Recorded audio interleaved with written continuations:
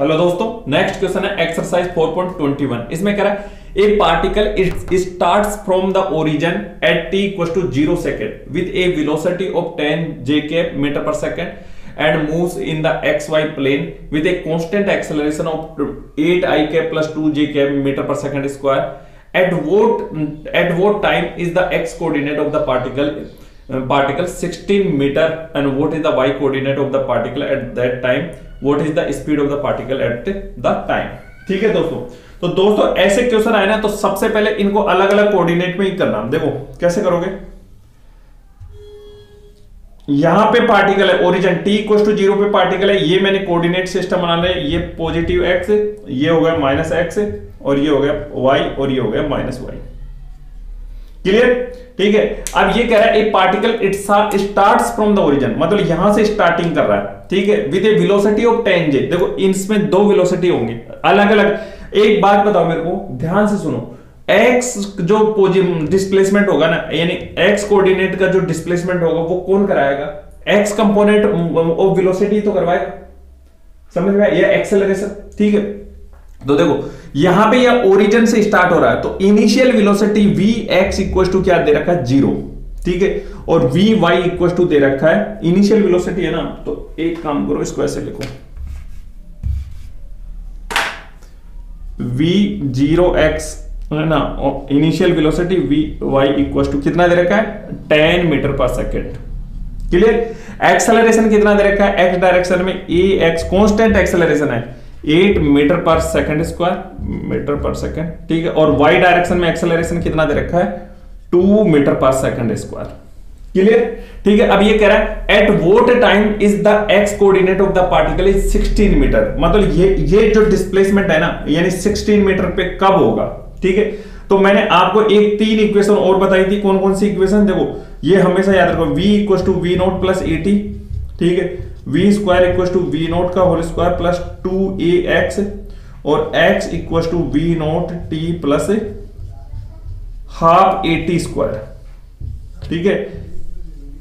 Very important equation है। अगर ये कब वैलिड है? जब कांस्टेंट एक्सेलरेशन हो, ठीक है। तो देखो अब ये कह रहा है x कोऑर्डिनेट, देखो जो x कोऑर्डिनेट का जो डिस्प्लेसमेंट होगा ना, वो ये वाले को वो ही करवाएंगे, वेलोसिटी और एक्सेलरेशन, ठीक है। तो अब इसमें क्या पुट करूं? जैसे 16 डिस्प्लेसमेंट कितना बता रहा है? ये 0 है, तो 0 से 16 मीटर तक है, तो डिस्प्लेसमेंट कितना हो गया? x इक्वल टू कितना हो गया? 16 मीटर, है ना।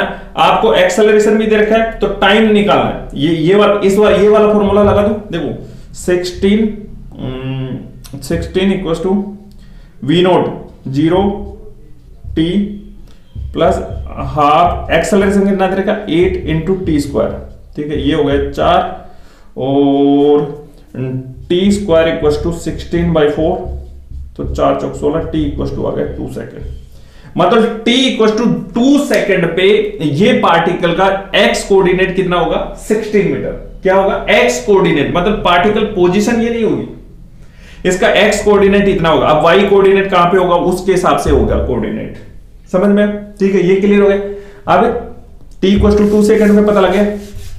अब कह रहा है कि t इक्वल टू 2 सेकेंड पे, t इक्वल टू 2 सेकेंड पे y का कोऑर्डिनेट कहां पे होगा? ठीक है, तो y कोऑर्डिनेट ही हो गया, तो ये वाले अपने इसमें ये भी हो जाएंगे। y देखो यहां x की जगह y कर देना, ठीक है, तो y equal to v not t plus half 80 square, ठीक है। वैल्यूज पुट करो, y कोऑर्डिनेट, y का डिस्प्लेसमेंट चाहिए अपने को, तो देखो v नॉट कितना दे रखा है? 10 टाइम 2 प्लस हाफ एक्सेलरेशन कितना? 2 t स्क्वायर, मतलब 2 का होल स्क्वायर, तो y इक्वल टू 20, ये सेकंड से प्लस 4, तो y इक्वल टू 24, ठीक है। अब y क्या है? डिस्प्लेसमेंट है, मतलब y2 माइनस y1, और y1 क्या है? ये y1 इक्वल टू 0 है, ये तो y2 इक्वल टू कितना आ गया? 24। मतलब इसकी जैसे t इक्वल टू 2 सेकेंड पे मैं पूछूं, देखो तो इसका कोऑर्डिनेट क्या होगा बताओ? x 16 और y 24, ठीक है, तो ऐसे मिला दो, ये पार्टिकल यहां पे होगा, समझ में आया? ठीक है। अब क्या कह रहा है? What is the speed of the particle at that time, ठीक है, तो इसके लिए भी ये वाले लगाओ।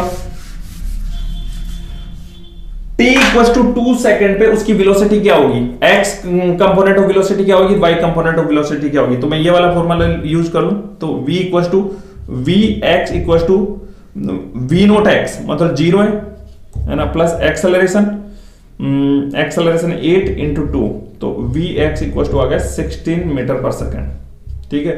और ये वाला और निकालो, vy equal to 10 plus acceleration 2 into 2, तो vy इक्वल टू आ जाएगा 14 मीटर पर सेकेंड, ठीक है।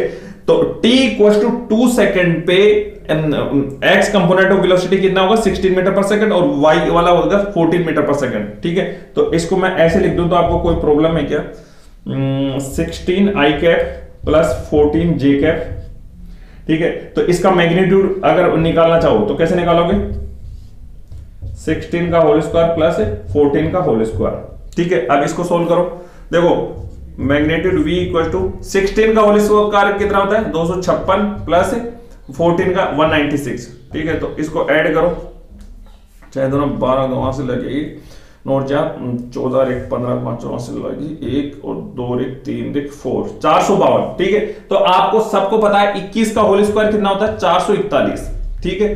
तो ये इससे ज्यादा है ना, तो अप्रोक्सीमेटली देखो कितना आ जाएगा 21.2 के आस पास आ जाएगा मीटर पर, क्या पूछ रहा वेलोसिटी है ना, स्पीड मीटर पर सेकंड, क्लियर। तो what is the speed of the particle at the time, ठीक है। तो यहां पे क्या है, ये मैग्नीट्यूड बताना 21.2 मीटर पर सेकंड, क्लियर हो।